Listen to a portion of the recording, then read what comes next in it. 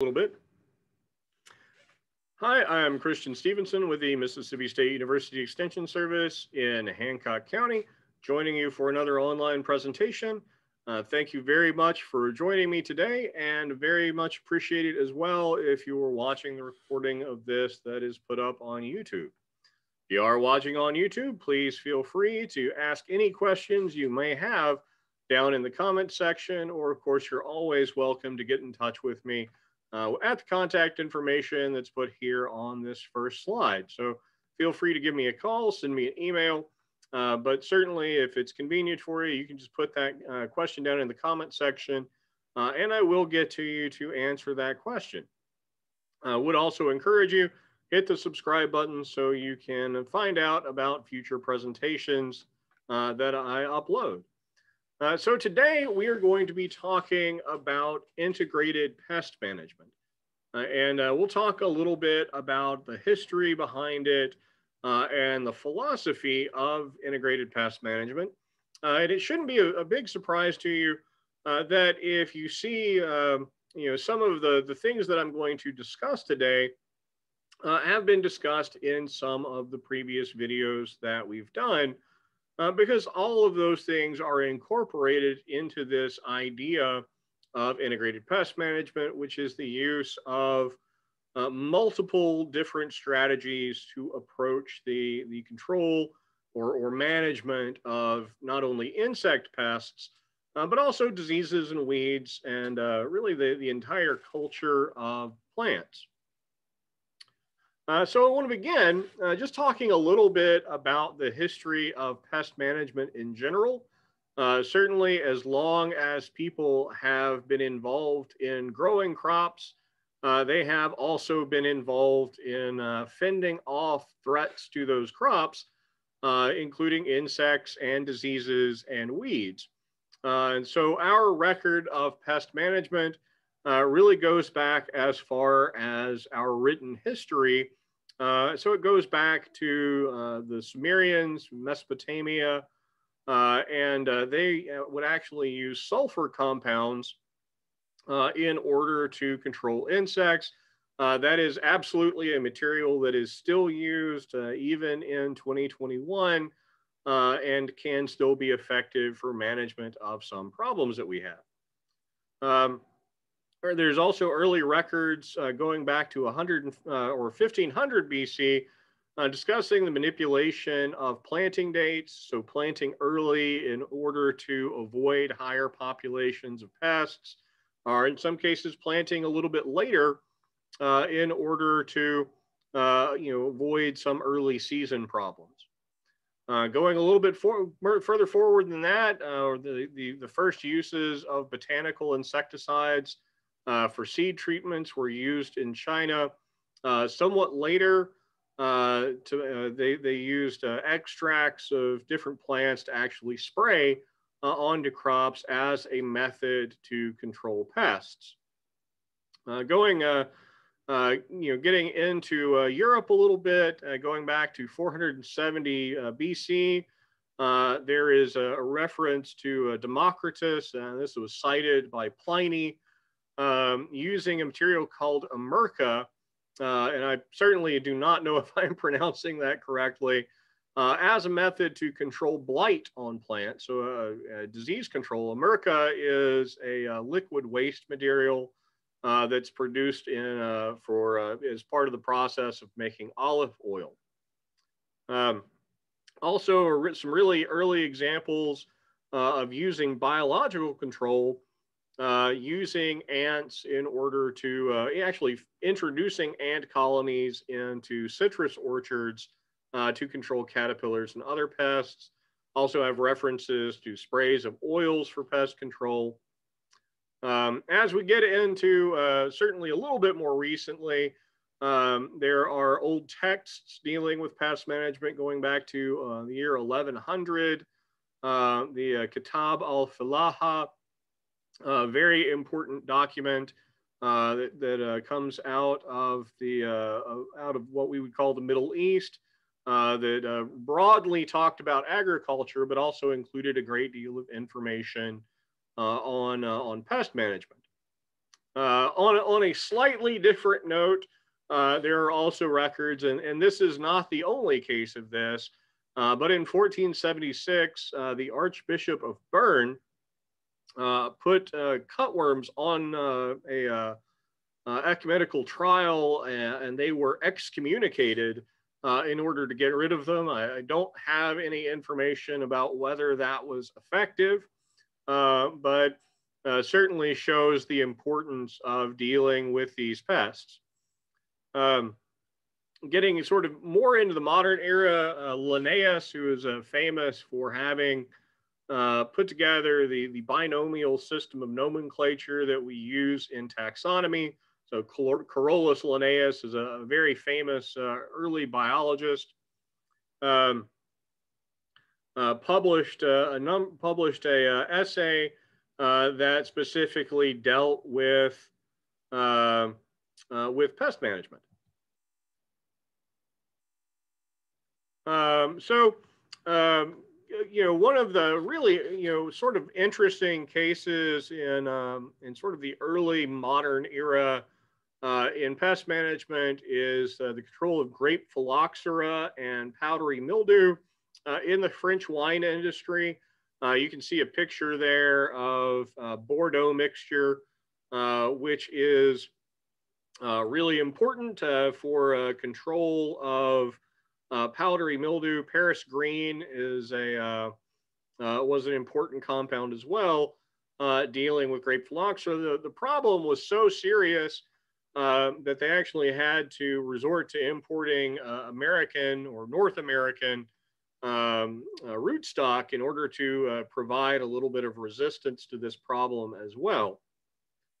Now, as we get into the 1900s, I guess now, um, particularly as we get into the 30s and 40s, the age of chemistry really came in, and so DDT, which of course is was made very famous as an insecticide, began to be used in the late 1930s and through the 40s and 50s for insect control, particularly for control of mosquitoes, because of the extreme importance of controlling mosquito vectors for malaria, typhus, and other diseases. So certainly DDT became very famous later, and we'll discuss that a little bit. But it was also really important because of its role in reducing those mosquito populations and preserving human life in that way. As we get through the 1940s, you have the development of the organophosphate and carbamate pesticides. Some of those are still in use today, though many of them are no longer used or heavily restricted for their use because of potential toxicity. And as we really, we'll talk about this a little bit more, but as we get into the 50s, the recognition of, the potential environmental impacts of the application of pesticides is certainly, not something that is really, very recent.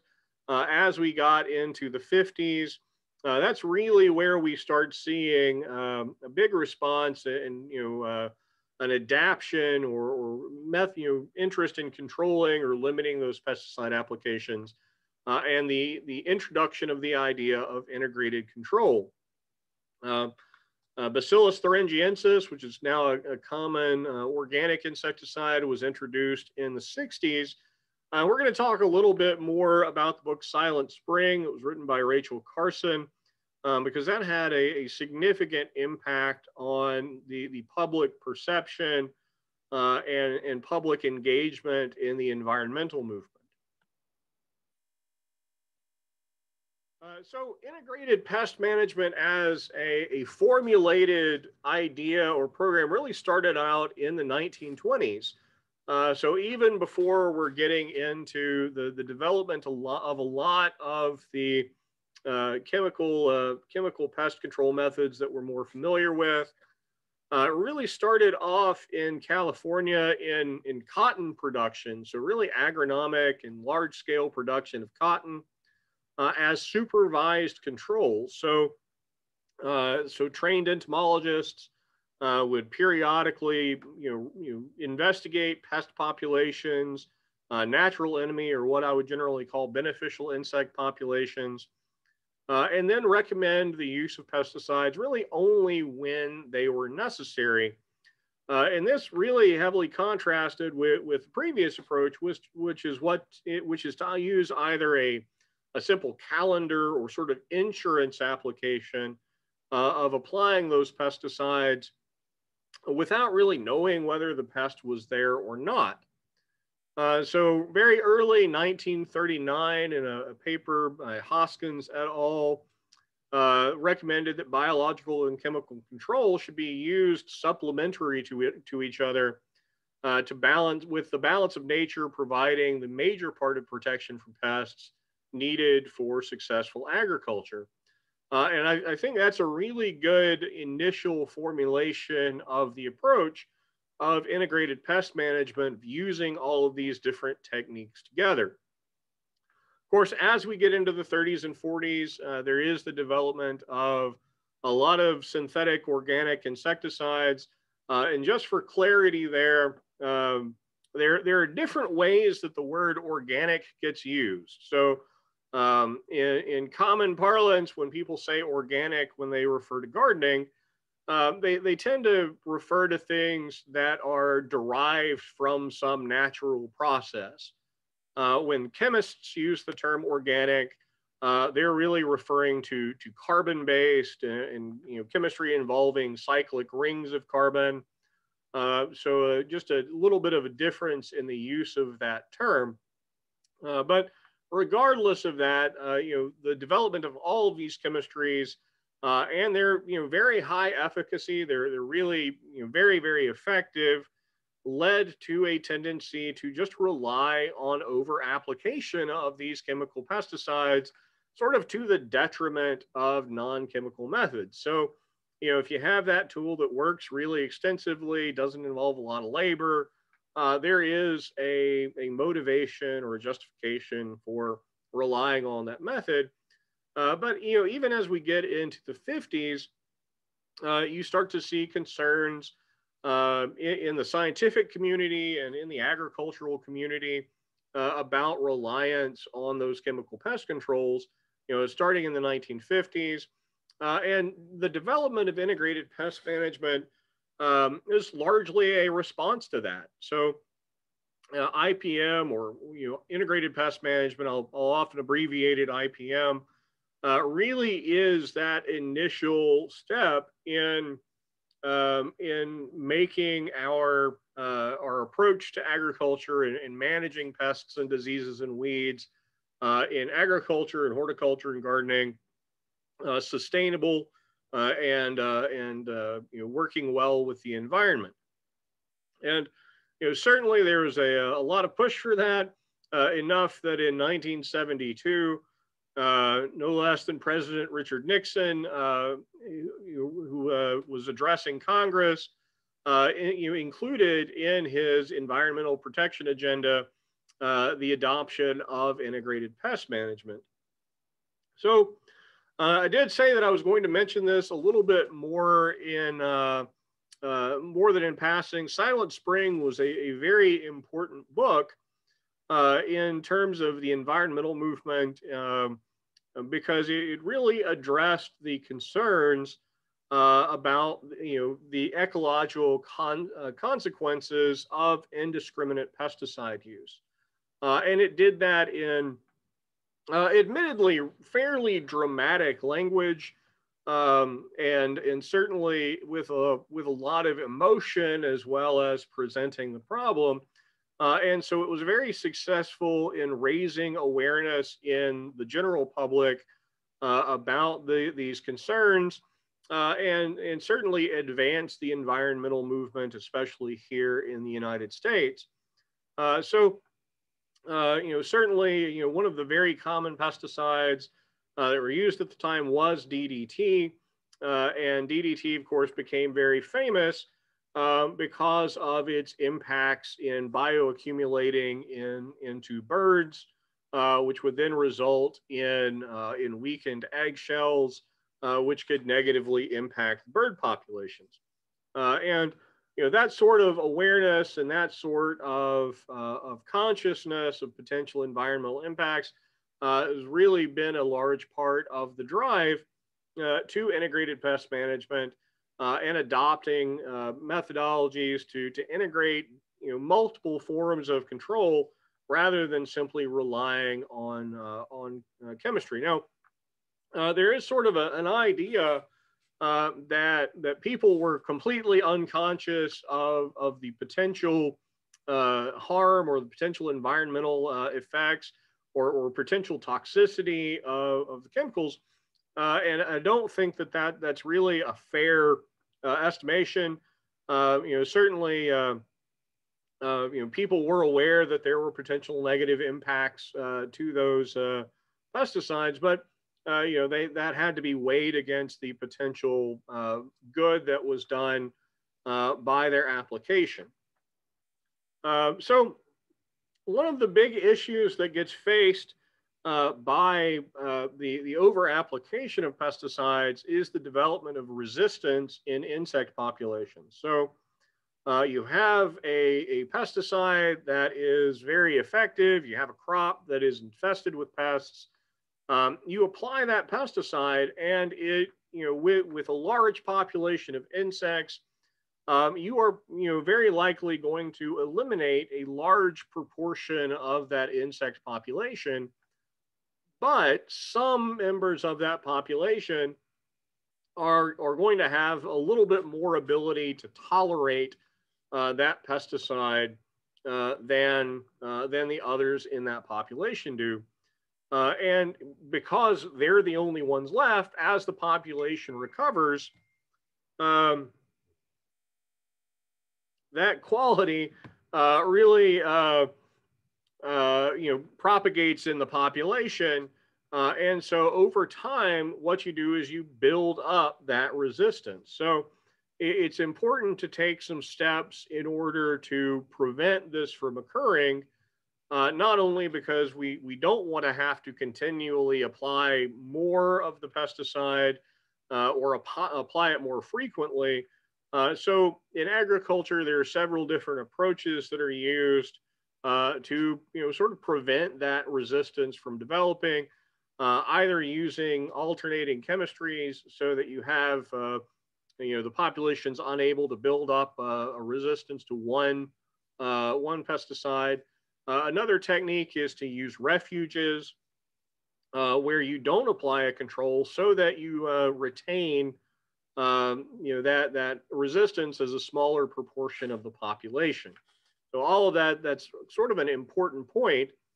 But again, when we really want to talk about the principle of integrated pest management, what we want to talk about is using multiple controls cooperatively in order to limit the need for pesticides.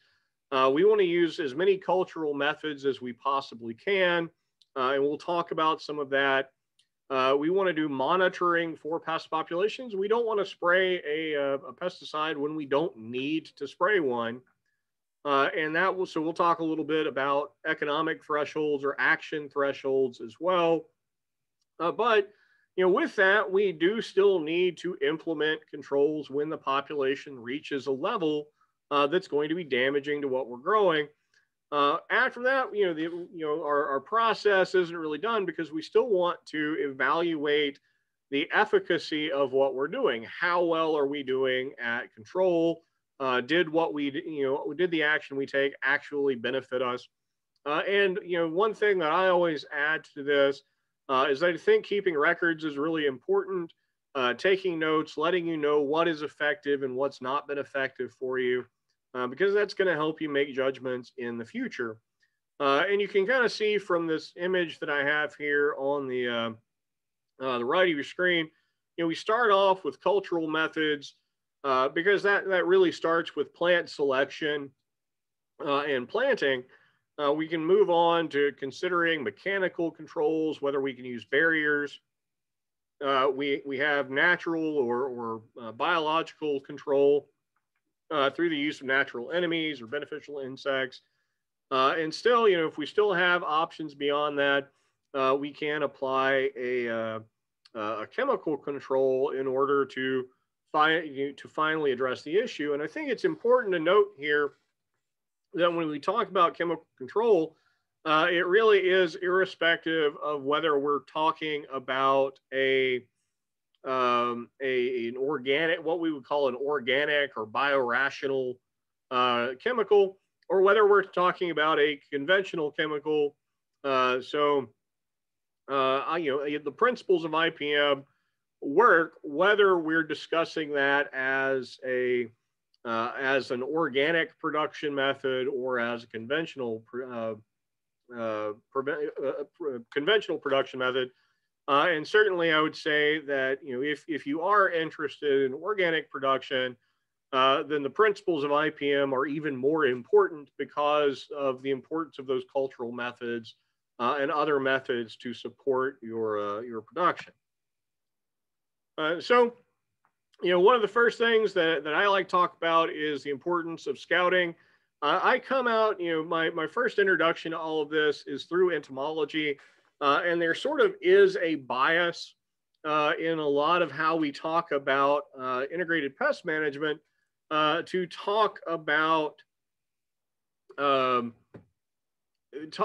from an entomological or an insect-based perspective.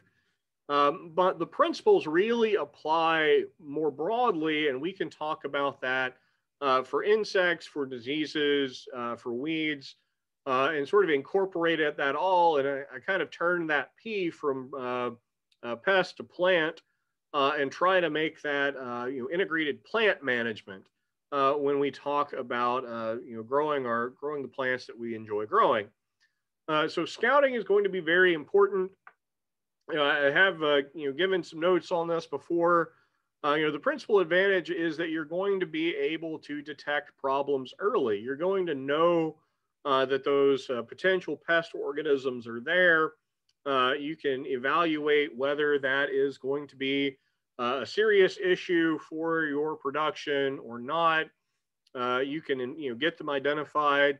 And it really does allow for more options when we're choosing management techniques. So if we can identify those problems early, then it's a lot easier to maybe use mechanical control or use a pesticide that's going to be a little bit more targeted rather than using something else. As part of this, of course, one thing that we need to do is we need to know the plants that we're growing. And part of that is just learning what's normal for the plant and what is not. The example or the two pictures that I have here, one of these is a variegated plant and one of these is a diseased plant. And in the time since I put this slide together, honestly, I have forgotten which is which. And so certainly it's going to be important for you to know, what's normal for the plants in your landscape, what, leaf colors are you expecting? And so when you start to see, something change, then you can start to look for what's causing that to change. And that could be as simple as, water or a nutritional issue for the plants or fertilization, or you could have a pest or disease. So really important to know the plants that you're working with. It's also important to be able to identify and know the common pests for the plants that you are growing. If you're growing vegetables, know the plant, know the insects that you're very commonly going to see on them. Know some of the diseases that are going to be really common for that. I encourage you, the MSU Extension Service has a number of publications related to some specific plants and some specific problems that you're very likely to see on them. Similarly for insects. If you familiarize yourself with those pests, it's going to be really easy to identify them, really easy to know what steps you can take in order to get an effective control. Because, even if we're talking about chemical control, the chemicals that will be effective in managing a caterpillar pest and what might be effective in managing the stink bug can be very different. And of course, I do have to note, if you have a difficulty in identifying an insect, it's always possible you can take a picture, send it to your county extension agent. You can bring it into the office and have us take a look at it. We'll be happy to tell you exactly what it is and give you a recommendation for what the best method to control it would be. One method that can be used for monitoring is the use of sticky traps. This is a really easy way to detect small flying insects. So you might be able to sort of identify things like white flies or leaf miners or gnats. You just use a yellow cup, you turn it upside down. You can coat it with something like Tanglefoot. You can buy it at most garden centers. And they fly up. They're attracted to the color yellow in a lot of instances. There's some differences in how different insects are attracted to different colors, but yellow is a good color to go with.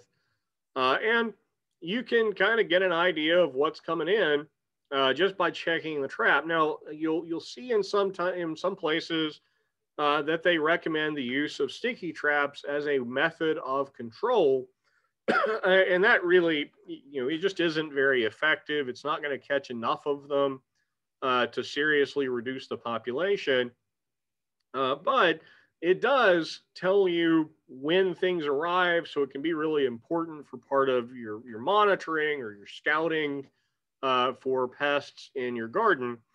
And over time, you can kind of develop an idea of when things tend to show up. So that's another really important opportunity where you can spend some time, making sure you have those records, because that can really help. So keeping a garden journal, sort of what's been going on, how you manage things, how effective that management was, all going to be really important, really easy to reference. And when if you do come in to talk to a county agent, having that garden journal makes my life phenomenally easier because you can hand that to me and I can look at what's been going on. And that will give me just a vast amount of information to work with as I'm trying to help you. So, what your plants are, what variety they are, notes about any symptoms that you see. Take a picture if you can. That's always a great method. And keeping those records, again, really beneficial in the future. One thing that is a really key element as we talk about pest management, integrated pest management, is that whether something is a pest is not, that's a human designation that we put on an organism. So a pest, really is dependent on how many of that particular thing is present. So one caterpillar may not be a serious issue, but 5 could certainly be.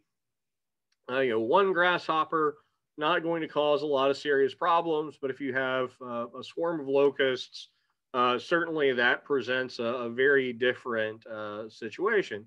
One individual is very rarely going to cause sufficient damage. That's not universally true. Certainly, the idea, a single, some caterpillars, if you have a single tomato hornworm, that can do quite a bit of damage to your plant. But our idea here is we're not necessarily attempting to remove all of the insect or potential plant feeding insects out of our landscape and out of our garden. We're really just trying to keep the number of them down below a level where they can cause damage.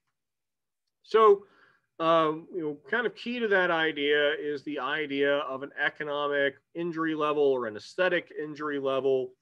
And that is, we again, coming from a background where we're talking about agronomic crops, we're talking about cotton or soybean. We're talking about, whether that produces an economic loss. And that may be difficult to apply in a garden, but we can still look at it as being, at what level are we, making it worthwhile to us to go out there and apply a control. And so you can kind of have an idea of a population level of a pest where you're going to be getting some loss. Um, and as long as that population remains below that level, then we're fine, and we're using cultural methods and other techniques to prevent that population from getting to a point where it's damaging. But when it gets above that level, that's when we want to apply a control. And so that's sort of the idea that we have for scouting, is that lets us know what that population level is. In the case of some pests, and the population level it's going to be damaging is going to vary from pest to pest. The damage caused by one aphid is going to be quite a bit different than the damage that can be caused by a tomato hornworm. So how much we're willing to tolerate that is going to vary both from plant to plant and from pest insect species or pest insect species. But again, we really want to consider a lot of different methods together when we talk about pest management. And the key there is to use cultural management, use biological controls, and use chemical management all in concert in order to achieve the best result. And so making sure that we have the proper fertilization, the proper plant choice, or supporting beneficial insects, and then when necessary, applying the chemical controls that we need to, all is going to give us the best result. So I'm going to spend a little bit of time talking about cultural control of insect pests. A big part of that comes down to what we're growing. Some things tend to have fewer or less critical pests than others. Um, I don't think tomatoes versus sweet corn is a particularly great example because both of them can have some pests that are quite critical and can grow to quite large populations. Whether that be corn earworm is a really good example. Corn earworm, which is also known as tomato fruit worm, is a serious pest of corn and is a serious pest of tomato, and certainly would require some pretty significant management. Okra is maybe an example of a plant or a vegetable plant that just doesn't tend to have a large number of insect pests associated with it. So, a little bit easier to grow without a lot of intervention. Another really good example of that, crepe myrtle is really just a fantastic tree for the landscape because, for one, it's just an extraordinarily attractive plant. And it also has relatively few pests. So, crepe myrtle aphid is one issue. And that's sort of why it was really striking when we've actually had the introduction of crepe myrtle bark scale, which is now a significant pest of crepe myrtle. So, consider your crop selection. Consider how much you're interested in managing different problems in selecting your crops. When you are selecting plants, resistant varieties can be extraordinarily important. Whether that be for insect pests or for diseases. Particularly, if you're worried in vegetables, resistance to different soil pathogens can be really important, as well as resistance to viruses. And that's another element where having records and kind of keeping an idea of what you've seen in the past can be really beneficial because it can help you select out those resistant varieties that are going to be really beneficial for you. Another part of that is growing plants when pest populations are low. Oftentimes those populations are going to increase. Whether we're talking about insects or disease, those populations increase as we go through the year. So planting early can be really advantageous because it allows us to avoid those high populations later. Though there are some examples where planting late can actually be beneficial. So planting late for things like cucumber or melons can allow you to avoid early populations, things like the cucumber beetles or in the case of peas and beans, you can avoid bean leaf beetles. That's the picture down there at the bottom. Rotating crops, again, both important for insect and disease pests. If you grow the same crop in the same location year after year, that problem will build up in the area. So being able to rotate and grow something different can be really beneficial. And I often, when we talk about this, I often sort of revert or kind of base everything talking about a vegetable garden. But certainly this same principle applies when we're talking about the annuals that we put into our landscape, because they have the exact same issues. And so if we rotate those annuals, not only do we get the virtue of avoiding some insect and disease problems, but we also get to sort of introduce some new color and some new interest in our landscape. It's also important to include good weed control in that. Weeds serve as alternative hosts for both diseases and insect pests. And we don't often apply our controls to them. So, certainly tilling is a major part of that. We'll talk a little bit about some other weed control as we go through the presentation.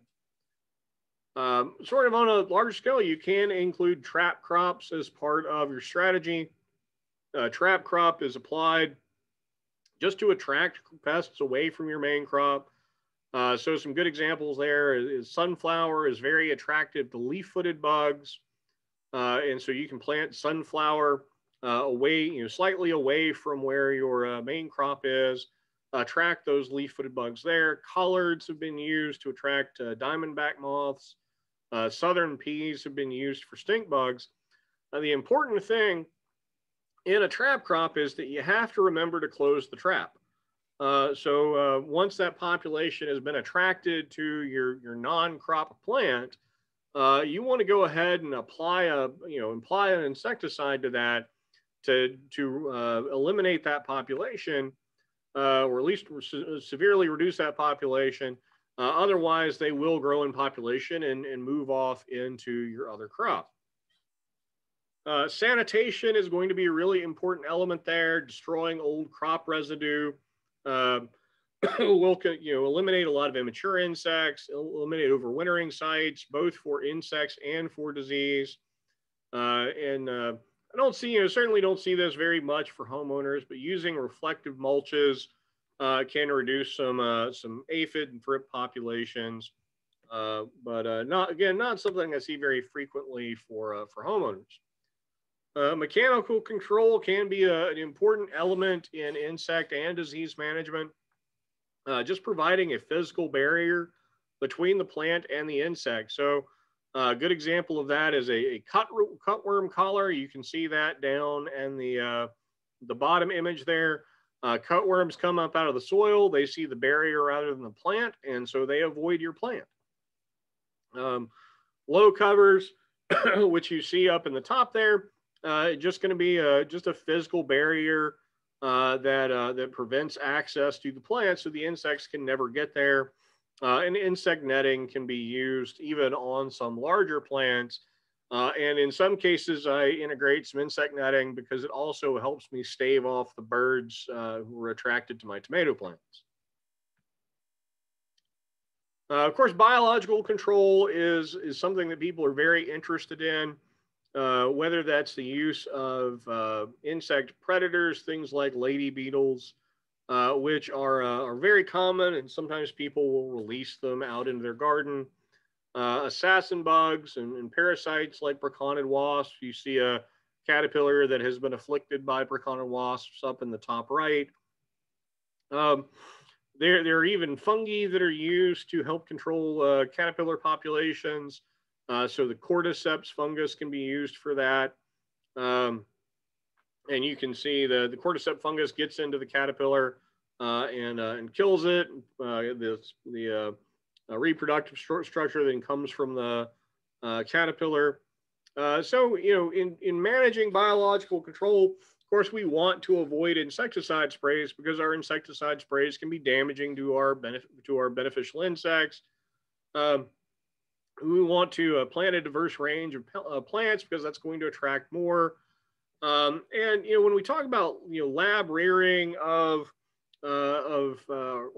release of biological control insects, tends to really be effective more in greenhouses or protected structures than it does in the garden, simply because those predators tend to spread out and don't maintain a high population. So I left in an extra slide there. Banker plants are another way that we can attract beneficial insects. Banker plants basically have a non-crop pest on them that allows us to maintain a population of beneficial insects in the area. Some examples of that is crepe myrtle aphid. Again, it's an aphid that feeds really just specifically on crepe myrtle. And so you can maintain populations of lady beetles on it that can then spread off to your other plants. Barley has been used for the bird cherry oat aphid similarly. And papaya can actually be used to support populations of wasps that'll help control whitefly populations. So again, making sure that you have plants that are going to favor beneficial insects is going to be really important. Grow some flowers near your vegetable gardens that are going to provide good living space. A lot of the beneficial insects as immatures feed on insects, but as they get to their adult stage, the adult stage might be nectar feeding. And so you want to make sure that you're providing that food source for them. And you're also going to make sure you're applying water sources as well. Grow that diversity of plants. You can include nursery strips, so sections where you have flowers that bloom at different times. That's going to help support them. And of course, you want to avoid using plants that are a host to a major pest for the crop that you're actually growing. Mechanical control is another important. We already talked a little bit about using barriers or insect netting, but another element in mechanical control is the use of lures or traps. A lot of these will use a pheromone attractant, and occasionally. So for the pheromone attractant, of course, in large-scale agriculture, often that is used for monitoring moth populations. But it's also used, and you can see an example of a beetle trap up in the top image there. And that has an attractant for Japanese beetles to it. And so the beetles come into that and get trapped in it. And that can keep them away from your plants, in addition to just letting you know that you have the issue there. And there are some plants that are associated with having a repellent activity. So herb plants, things that have a really strong aromatic quality to them can be used. And in some cases, things like lemongrass extract or garlic and other materials like that, cinnamon, have been used as sprays as what we call an anti-fedant or a repellent. There's not, to the extent that I've been able to look it up at least, a lot of good information on how effective that is. But certainly, having some of those plants around can be attractive and useful as well. So I certainly think that it's worth a try. And when we're talking about a small number of plants, there's absolutely nothing wrong with hand removal. If you just have a small number of pests, if you just have a small number of plants, just physically removing the pest and throwing it out for the birds is perfectly acceptable as well. We already mentioned a little bit, and I want to just talk a little bit about resistant varieties. Again, this can be really important for the control of diseases, also for insects. And you can see kind of strikingly how much those resistant varieties can have an impact. So when you're selecting plants, particularly because you know the history of where you're growing things, selecting out varieties that have resistance against problems you're expecting can be really beneficial. Using tomato as an example here, because there is There are all sorts of different codes and resistance qualities and varieties of tomato. But you see this as well in ornamental plants, as well as other vegetable plants. Particularly for the major disease pests for a particular plant. And breeders work very diligently producing plants that have those resistances, and they're well worth it in terms of their performance in the landscape. That being said, all of that being said, insecticides and other pesticides are always going to be an important element of pest management. There is a wide array of different chemistries and chemicals on the market. Um, Whether we're talking about what we would call an organic insecticide or a conventional insecticide, either approach that you take, it's perfectly okay. Again, we're applying this when we need to provide effective control, when the other methods have not allowed us to keep the pest population below a level that we would consider that action threshold for our plants. And then we want to make sure that we're selecting an insecticide that's going to be effective for the problem that we have. So it's really important that we understand the use of what we're taking care of. Because insecticidal soap, it's really effective. It's very effective for management of things like aphids or things like white flies, but it really works on the immatures. So we need to kind of know what to expect out of that chemistry and use it in its proper role. Pyrethrin can be very effective and very broad use for controlling a lot of different insect pests, but it also doesn't have much in the way of residual control. So we want to make sure that we're kind of understanding the thing that we're working with. And a really important part of that is understanding and reading the label for that particular pesticide. And so the information that we're really looking for on that pesticide label, it's going to tell us the crop, make sure that the crop that we're growing is on there. Now, sometimes it will just say vegetables or ornamentals or annual flowers. So it may list a broad range of crops, and as long as you fit within that range, you're okay. But you do want to make sure that you're applying it in a use that chemistry is there for. You're also going to want to make sure that the pest that you're trying to control, so particular caterpillar or stink bugs or what have you, are listed on that label. You also want to make sure that you follow the directions for mixing and applying the chemicals. So making sure that you're using it at the right rate, that you're applying it properly. And there are directions on all sorts of different chemicals, organic and conventional, for using protective clothing. And we want to make sure that we're keeping ourselves safe.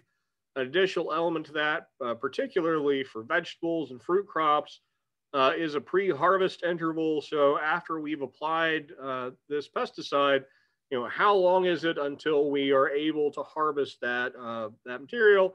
Certainly, we should all be washing all of our fruits and vegetables before we eat them. And also, you want to make sure that you're following directions for storage and disposal. A lot of the stuff just can't be thrown away in the normal trash. So sometimes it is necessary to take that to a hazardous waste collection center or something like that. So good example here, kind of a made up chemistry there. There is no such thing as 2-vaporizing N dihydrogen monoxide. But kind of gives you an idea, you're going to see there where you can use it. Unless you have a pesticide applicator license, you wouldn't be able to use this because it's restricted use. It's going to tell you what its mode of action is. A lot of times that's maybe more, but you want to pay attention to the active ingredient, pay attention to things like first aid, any precautionary statements, but really importantly, the directions for use are down there. And that's going to help you make sure that you're using it properly. And used properly, they are an important tool as part of the management of different insects and diseases in the landscape. I've already mentioned, of course, you do want to limit your pesticide applications to promote beneficial insects. That being said, if that pest population has gotten to a point where we're applying a pesticide, the beneficial insects have not been able to keep that population down below that level. So it is time to apply that control, but we want to select a pesticide that's going to be effective and do that with as little off target or action to other things as well. Good example that I use for that is Thuricide. That's that BT insecticide that I talked about way back at the beginning, where BT is really just effective, or that version of BT at least, is just effective against caterpillars. So you can apply that, get effective control of caterpillars. Works much, much better on early stage or very young caterpillars than it does on grown up ones. And you get effective control, and you don't have as much concern about any off-target action there. So just a couple of notes here as we get towards the end. I've tried to make sure that I mentioned throughout that these principles really apply to disease management as well as insect management. In terms of disease management, that cultural control is going to be really important. I always try to get people to keep the disease triangle in mind, where you have a susceptible host and the pathogen is present, and you have a favorable environment. That's when you get disease. So all of our cultural management really comes down to attempting to knock one leg out of this triangle. So if we can have a host that's not susceptible, if we can have an environment that's unfavorable, we have a pathogen that's not virulent, or the population of the pathogen isn't high enough to cause a problem, then we don't get the development of disease. And so here's another slide I'm sure you've seen before on the cultural control of disease. I think really one of the most important elements that we consider in disease management is sanitation. That's removing any plant debris, removing in some cases, removing plants that are suffering from the disease issue. And that just prevents them from serving as an inoculum source or a source for that pathogen spreading in the environment. Watering in such a way as to keep water off the foliage is going to help significantly in reducing diseases, because fungi and bacteria require a long period of time with the leaves being wet or with the plant being wet in order to allow that disease to establish. Resistant varieties, again, probably the easiest way to avoid disease, simply by selecting a plant that's going to be resistant to it. Though I do think it's important when we talk about resistance, it's very much in the same way that we talk about a water-resistant watch. There is no watch that's waterproof. They're water-resistant up to a point. And so very often resistant varieties may still see some symptomatology or some signs of the disease, but will generally show it much, much, much less than would a variety that's not tolerant. Mulches can be an important part of disease management, just providing a little bit of a physical barrier between the soil and the plant. And of course, making sure that you don't introduce any diseased plants into the landscape can also be a major element in the cultural control of disease. And finally, weed management falls into this as well. And a lot of weed management, when we talk about sort of integrating weed management, making sure that you have good fertilization of your plants is going to help them get up big and strong where they can outcompete the weeds.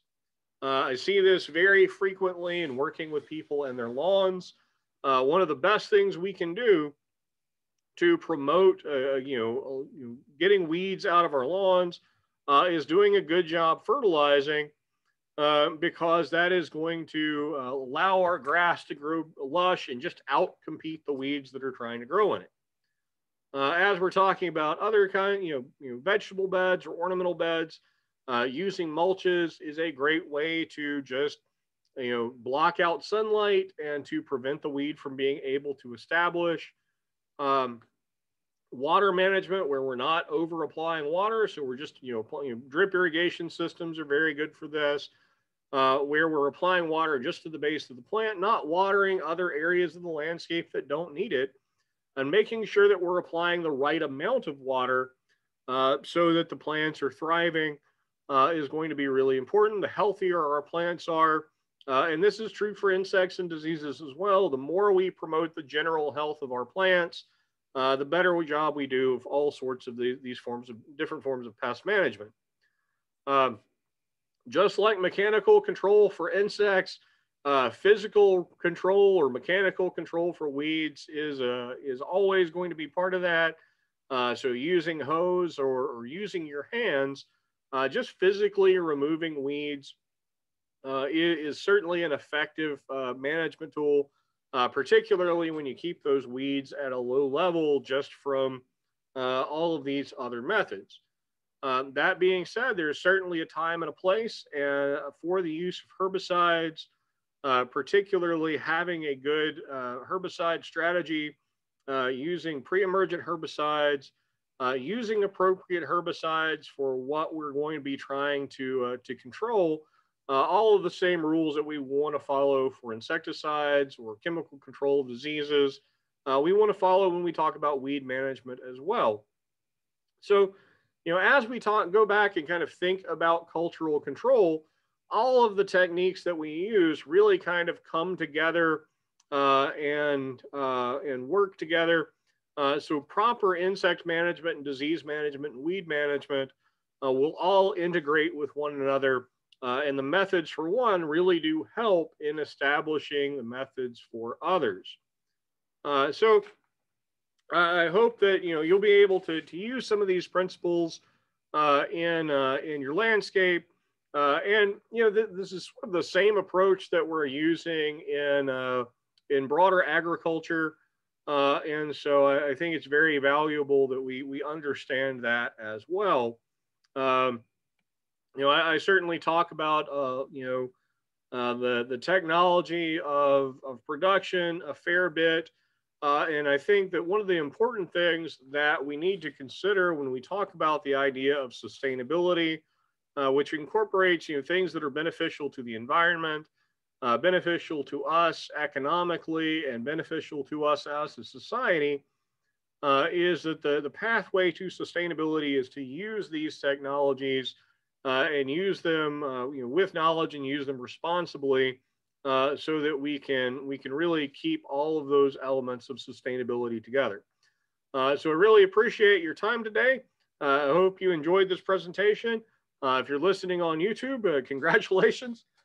We're at the end of the presentation. If you have any questions, you can go again, put those down in the comment section. And I look forward to be able to come back and answer those. So thank you very much. And if you are listening here, I will be very happy